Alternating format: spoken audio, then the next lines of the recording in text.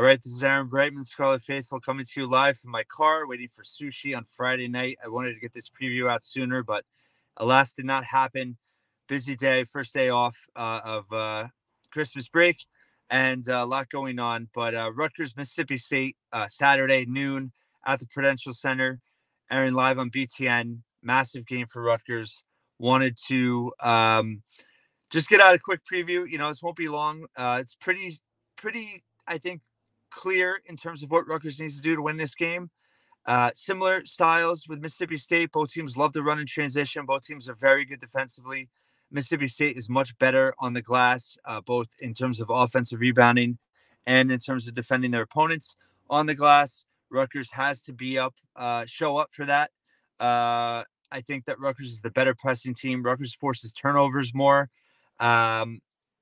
Mississippi State is a worse three-point shooting team, but they're very good inside in terms of two-point efficiency. They're going to attack the rim. Can Mawat Mag and Cliff defend the rim effectively? Cliff is, premier shot blocker right now. He's averaging almost 4 blocks a game. He's top 5 block rate nationally. Mag has been tremendous inside. That's going to be a huge key to this game.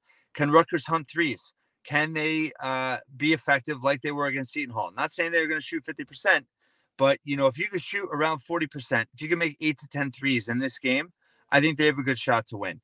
Mississippi State is 9-2 right now. They don't have, super impressive resume, but, they're in the 30s in KenPom and net.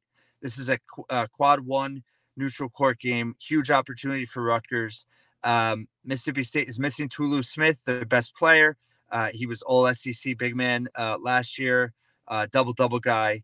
But they have a 5'10 freshman, Josh Hubbard. He's been excellent. He's shooting around 40% from 3. He does not turn it over.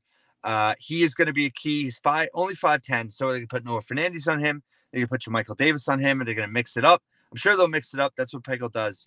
But Mississippi State turns it over aside from him. So can they force turnovers? Can they get out in transition? Can they get back on defense?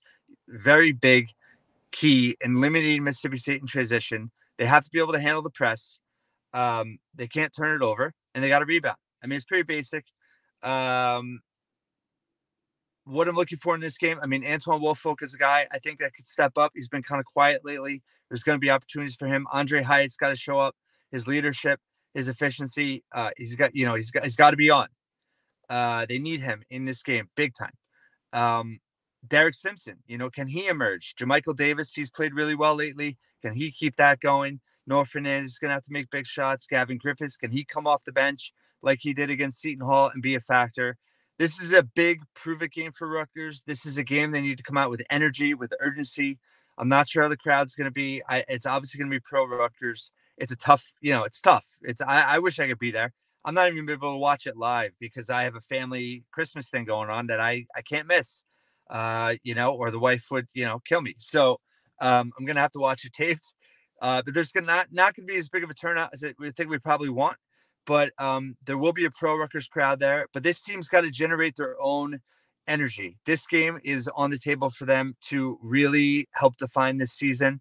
If they can win this game and go into Big Ten play, if they can finish non-conference play, they have Stonehill next week. But take care of business there. This would be, their biggest statement win. This would be a Q1 neutral win.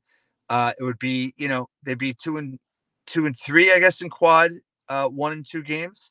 But it would be a signature win going into the Big Ten play. Give them some momentum. Give them going into the holiday break, some positive vibes.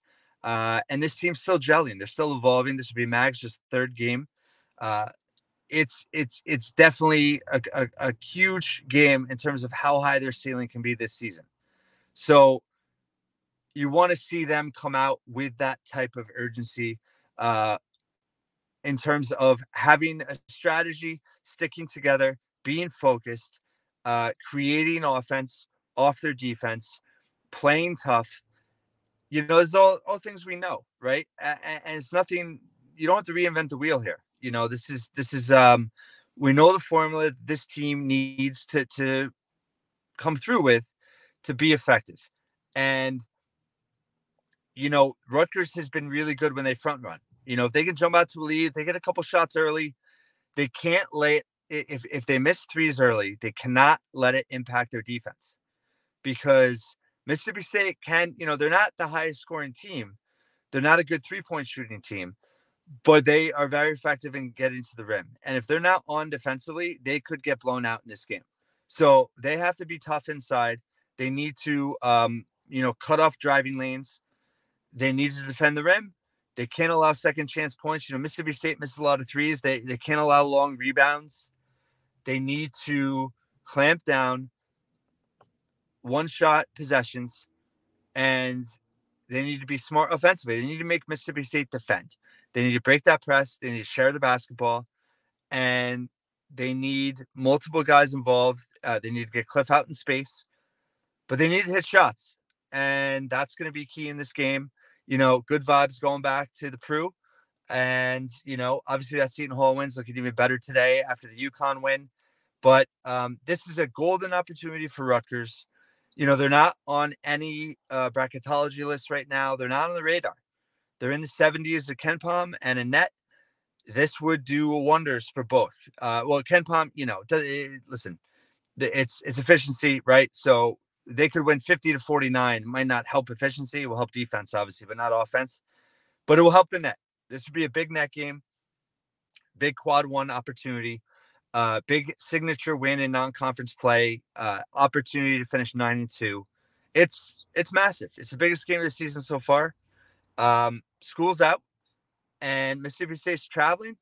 They haven't played since last Sunday. They beat North Texas. They beat, which is a top 100 team. They beat Arizona State.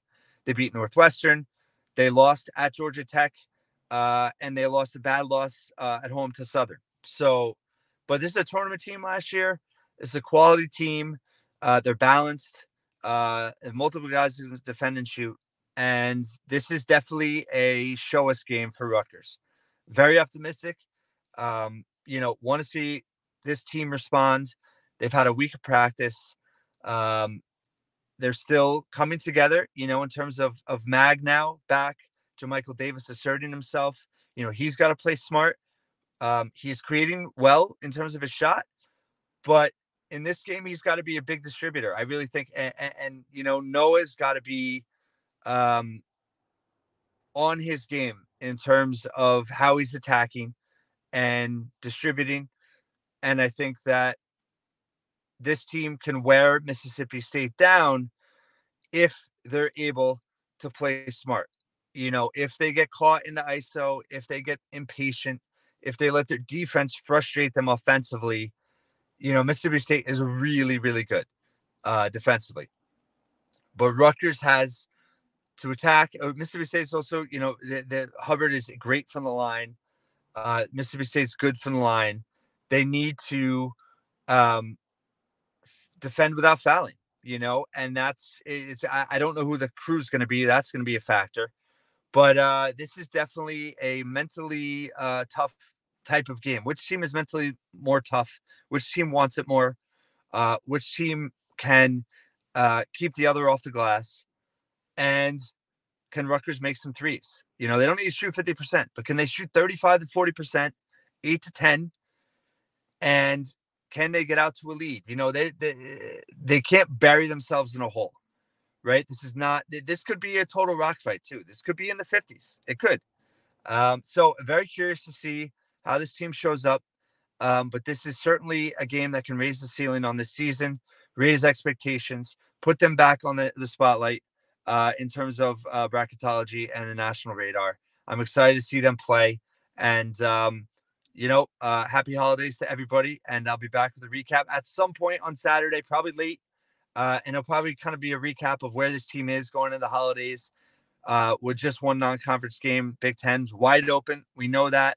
But I just want to see some cohesiveness offensively and defensively, right? In terms of their help defense. Mag is so key in that.